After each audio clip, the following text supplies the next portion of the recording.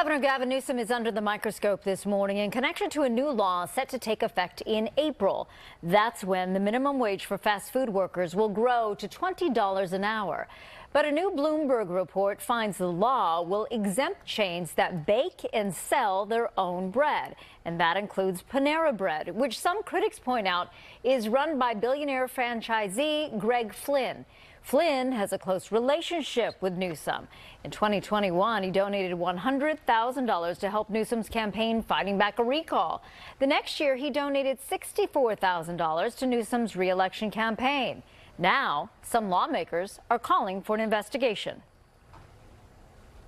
Governor Newsom did not issue a new response, but at the time, he signed a bill into law. He said in part, we went back and forth, and that was part of the negotiation.